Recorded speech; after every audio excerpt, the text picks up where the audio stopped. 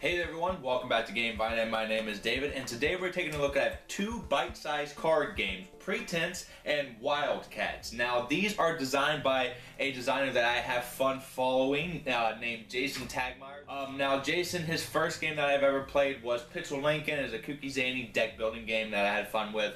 Opened my eyes to his games, and there have been a ton that I like and a few that I haven't, but that has always been a task of mine to follow designers that I like. Now he's doing a wallet branch type games with these two games right here. I hope to get the other games to review them, and I'm going to do solo reviews as I go on, but I wanted to do a dual review because Pretense here is a game that you play within a game. Think Gameception, if you will. And I'm going to get into a little more detail a little later in the video when I show you how to play this one. And Wildcats, think of the game Win, Lose, Banana. If you've ever played that small 3-card game, this elaborates that and adds even more cards. Now again, this was a Kickstarter edition, so there are going to be special things in here that you might not get if you buy these at the retail store, but this is going to give you a good flavor of what these games are all about. So, with that being said, let me show you what are contained in these tiny little wallets, and then I'll show you how to play each of these games. So, let's go.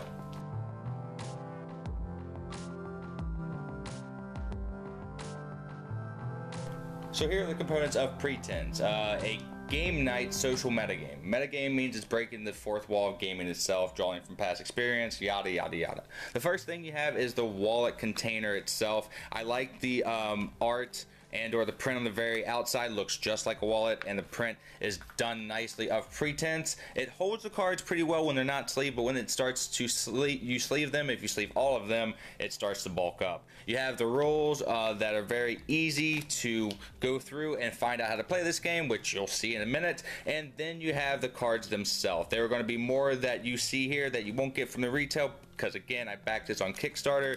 You didn't need to sleeve these cards, but I like to sleeve identity cards because the linen finish is very nice. The decorative art is like 80s wallpaper, and the actual person art is really neat too. So those are the actual components for Pretense. Now let's go over Wildcats.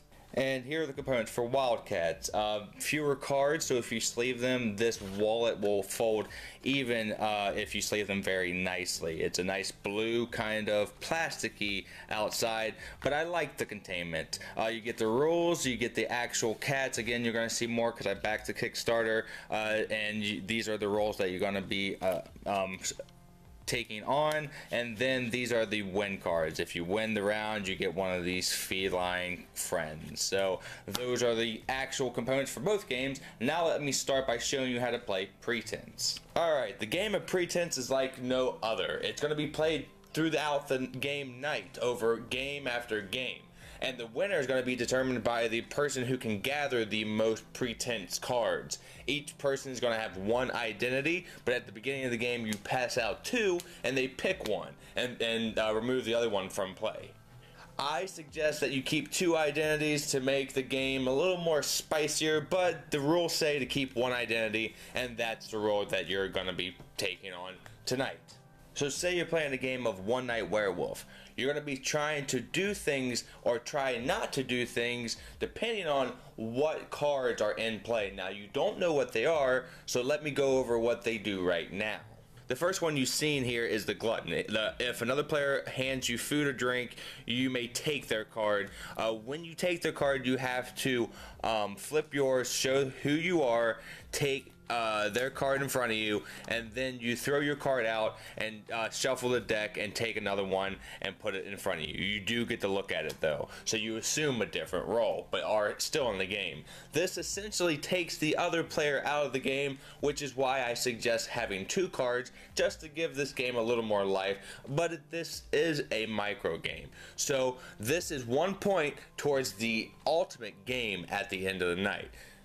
Cheapskate, if another player hands you money, you may take their roll card. That's another one there. Frat boy, if another player gives you a high five, you may take their roll card. That might be pretty easy. Crafter, if you convince the group to play a game with a house rule, you may take their card, and that might be pretty hard. The model here, if another player takes a picture of you, you may take their role card, and I don't like cell phones out during my gameplay, but that might happen. Critic, if another player refuses to play a game that at least 2 players want to play, you may take a role card. The busybody, if another player makes a phone call, again, I don't like cell phones, you take their card, so yes, take their card. Bookworm, if another player hands you the rule book, you may take their card. That can be done. Maid, if you are the only player to clean up a game, you may take another player's card. So things are going to promote and advocate different things, and once you play this game, you will know what the roles do, but going into this you have no idea. But when you on repeat plays, it creates paranoia, which I think is kind of interesting in an interesting social experiment. So old dog here, if you convince the group to play the game a game 2 times, you get to take somebody's role card. Again, it's anybody who you want, and some of these roles again are subjective to the Kickstarter. Sport, if you catch something thrown by another player, you take their card. Sore loser, if you come in last in at least 2 games, then you get to take somebody's card. The champ is the same way. If you win 2 games in a row, you get to take somebody's role card. So this is all going to be happening during different games, like One Night Werewolf here, or Corkle, if you have Corkle, or a party game. It doesn't matter. This is how Pretense works. So ultimately, you continue to play this, being paranoid of other people, not giving people food, or helping everybody clean up games just to make sure you don't get your role card taken, until the game is over by everybody losing their card or somebody having the most at the end of the night. So that is how you play Pretense. Now let's go over to Wildcats, and I'll show you how to play that. Speaking of gameception, why not play Pretense while you play the game of Wildcats? This game is super fast and a standalone game, not something that you're going to be playing throughout the night. Shameless promotion aside, this game consists of 3 cards, and the Kickstarter gives you a few more, but again, this a different or the same take of Win, Lose, Banana. There is a good cat, a bad cat, and a wild cat. They all have different win conditions, and the wild cat conditions, the rules here, you may tell the truth or lie. That's important.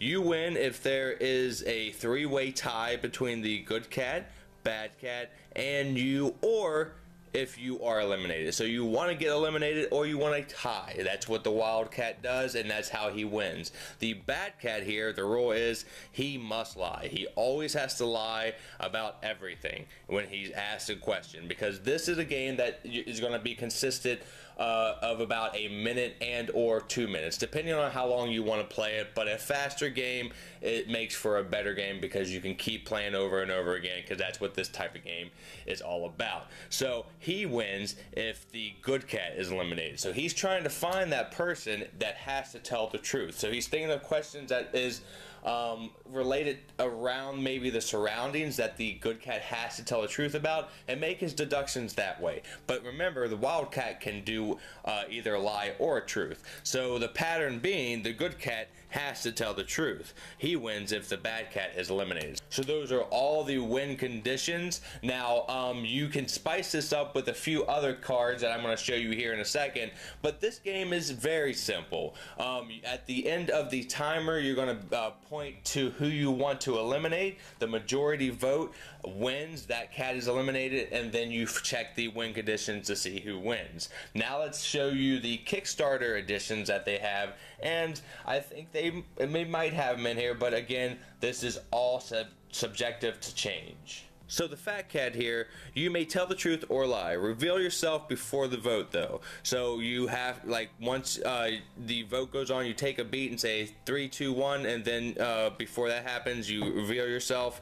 You don't vote, but you still point. You steal the win if you point to the winning player. So if the good cat wins because this cat is eliminated, then you win. That's a way that you can share a win. That's one of the 3 other cats in the game. Smarty cat, you may tell the truth or lie at any time reveal yourself, choose a player to look at their card. You do not vote, you tie for a win if the player you choose loses. So I don't know how I feel about that card. Cool Cat is one of the cooler ones, of course. He looks neat. You may tell the truth or lie. You can't ask questions though. You just got to be cool, you know.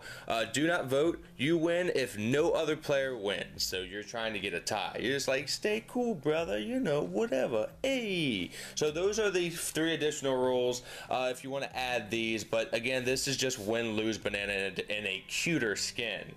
You're going to be playing round after round, depending on whatever you want to do, but this is just a small party game, and you get these different cats as tokens to show points when you win a round, but they're different things, nothing special about them. So that is how you play Wildcats and Pretense. Now let's give these small games a grade and tell you what I think. Let's go. So as I always do, I'm going to be giving this game a grade, but I'm going to be doing something different. I'm going to have a 2 thumbs up. I recommend this game, or a 1 thumbs up. This is a good game. If you want this experience and it sounds good to you, go out and buy it. Or no thumbs, don't get this game, because they're smaller games and I can't really do what I normally do, which is percentages and our letter grade. The first one I'm going to start with is Wildcats. That's why I have it in my hand. This is, again, just win, lose, banana in a different skin, but with a few different roles. I kind of spice it up a little bit, which I guess isn't really a bad thing.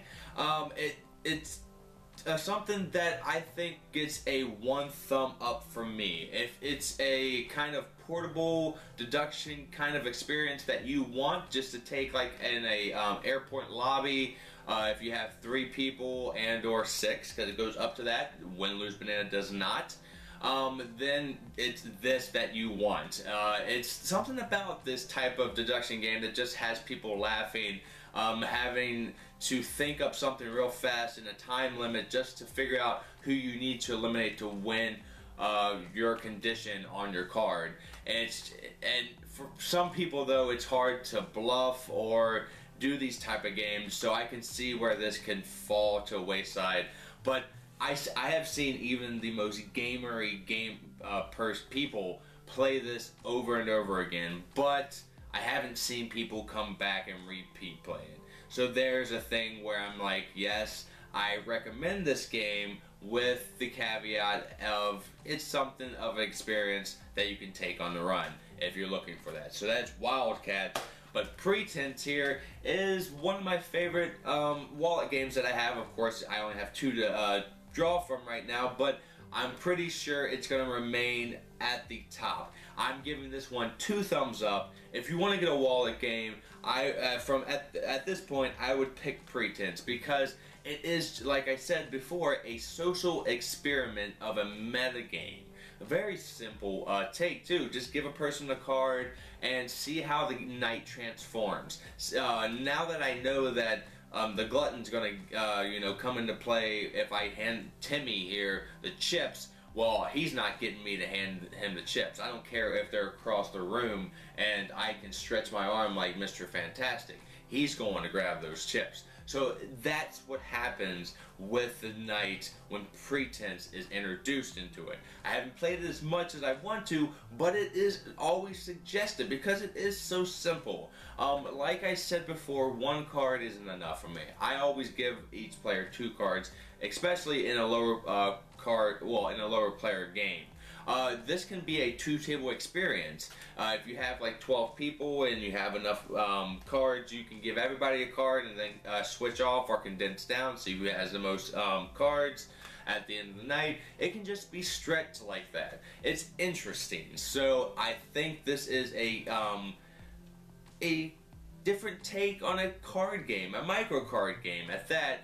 So thanks so much for watching today's review. Please click subscribe right here and click like right down here. Very much would appreciate it. Until the next time that I see you, I've been Dave, and have a great rest of your day and a great time with all that you play. You heard it here on the Game Vine, and I'm out, everybody. Bye. I can see that you have the sport, so catch. Oops.